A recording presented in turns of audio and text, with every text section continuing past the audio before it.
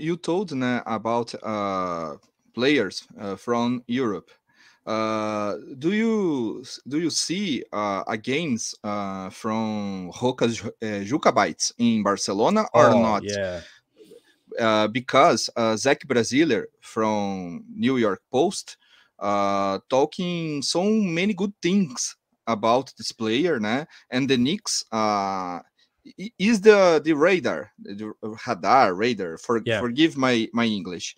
Yeah. Knicks has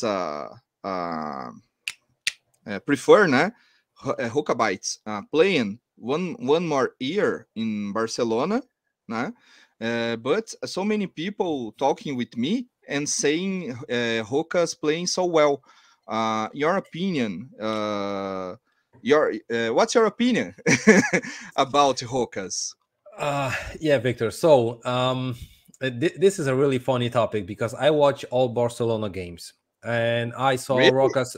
Yeah, I watched them Oh, because great. listen, there's an NBA League Pass. There's also a Euro League Pass, and the rest of the ACB games I have in TV, Great. so I can watch all Barcelona games, right?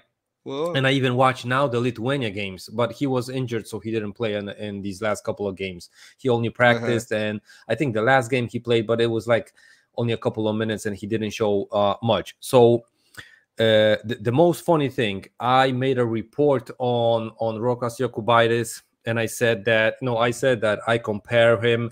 If I would have to find a player in the NBA that reminds me of Rokas Jokubaitis, it would be Goran Dragic. Oh. You remember the one that played for the Heat, the point guard. Slow, savvy, nothing athletic, but can take that shot, can create in a pick and roll, really intelligent player, plays great defense, but also like Fournier, team defense, because he's too slow for the athletic American players. So we have to take that into account. In Europe, he looks great on defense because he picks up full court and stuff like that. But he knows that those players are not going to go around him and dunk on someone and play 5-on-4 and stuff like that. So in Europe, he can play a little bit different on the defensive end. And funny thing is that I said that I see Rokas. Because the fans were asking on NBK that if Rokas is going to come next season. And I said, listen, for me, he is still not NBA ready. I think that he needs like 2 more years in the, Spanish league with Barcelona, and then he can come to the NBA. And why with Barcelona? Because he had a perfect mentor, Nick Kaletas, the veteran Greece point guard that was playing ahead of Rokas. A perfect player, old dude, veteran, mentor, and stuff like that. Perfect guy. He was even drafted to the NBA. I'm not sure if he played a season in the NBA, but maybe with Memphis, I think. But he plays really smart, and you see Rokas doing the same plays, and you see it. It's not like he does the same plays because the coaches, draw it up like that. But he learned that because coaches draw it up to pass it downstairs. He does it upstairs and stuff like that. But he knows where the passing lanes are open, so you can really see that he's intelligent, right? The funny thing that, like I said before, I think that he will come in 2 years. 1 week from that thing that I did on NBK, Rokas Jokubaitis does an interview and he says that he's not coming into the NBA for at least 2 more seasons. And I was like, he watched the show. He said what I think, and that was funny for me. But listen, Victor, for me, Rokas Jokubaitis is not going to be a starting point guard for the Knicks, never ever, because he is too slow. He's methodical, and he is too slow for the NBA. If it was the era with Patrick Ewing, when dribble, pass the ball to the big man, perfect player. Take him instead of Ron Harper and those guys. Take him, perfect player. But in this NBA, when you play versus John Morant and stuff like that, he can't defend those guys. So that would be really, really bad. And And yeah, and that's the case with Rokas. I observe him. I watch him in the Lithuanian national team, which he plays with Valančiūnas, Sabonis, Kuzminskas, and those guys. Great. These European national teams, I encourage Knicks fans to watch European basketball. There's so many good teams in Europe to watch. And, you know, I can imagine. Yeah, sometimes you watch NBA basketball and you think this is the best league. I don't need to watch anything else. If you guys would watch EuroLeague, you would fall in love with the basketball game even more. It's like the Knicks 90s games. They foul. You know what the play is going to be, but you're not going to score the hoop. That's why games, you know, are like 77 to 83. You know, it's not like 120. I don't think last season there was like maybe 3-4 games that one team scored 100. It's really, really always less points because of the defense, the fouls, you can hand check and stuff like that. The rules are a little bit different, but you know, it's a totally different game in Europe and in FIBA and national games. So it's a good experience. I encourage you guys in Brazil to watch a couple of these games in Europe. Man, I like so much the fans. I like so much, man. Como é que é? Sorry. Look like soccer, bro. Fans, yeah.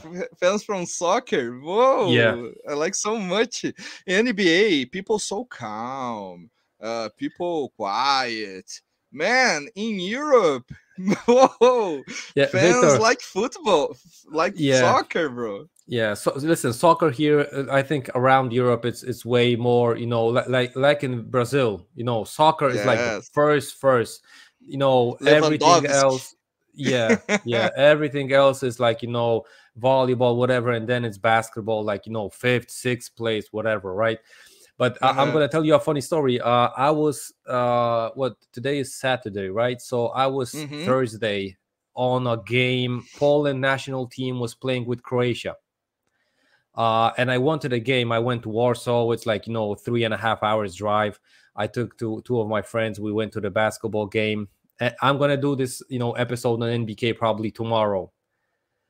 I met Mario Hezonja, and I had a 40-minute talk with Mario Hezonja, with Ivica Zubac from the Clippers, because they played on the national team of Croatia. And it was such a funny story, but, you know, you're going to probably watch that in an episode. And, you know, why I said that, listen, because you said the fans are funny, right? When before the game started, like the DJ, I don't know if you call it the DJ, the guy that hypes up the, you know, the fans, right? He said that if a Croatian player is fouled and goes to the line for 2 free throws and he misses the first one, we all, you know, sing that song is like one more time, you know. and Zubac missed the first free throw, and the guy plays the music one more time. I was laughing so hard, and I even recorded it because they did it every time a Croatian player missed a free throw. They played that song. I recorded it because it was so funny.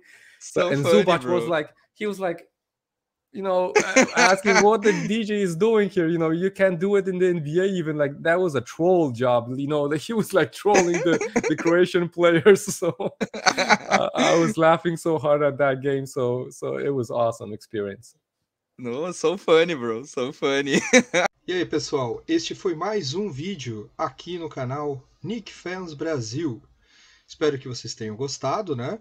E como é de praxe, pessoal, você mesmo que está assistindo pela primeira vez o canal Knicks Fans Brasil, não se esqueça de se inscrever, se inscreva aqui no canal Knicks Fans Brasil.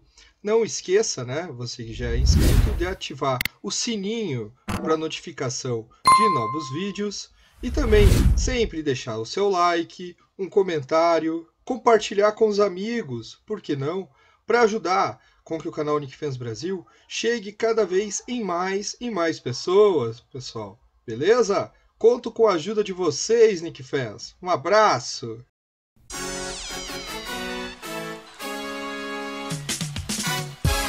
We are the New York Knicks. We are the New York Knicks. We are the New York Knicks. We are the New York Knicks. Say go New York, go New York, go. Go New York, go New York, go. Say go New York, go New York, go. Go New York. I do. Are you down with the orange and the blue? I'm a Knicks fan. I'm a Knicks fan. I'm down with the orange and the blue. I'm a Knicks fan. I gotta stay true. Yes, I do. Are you down with the orange and the blue?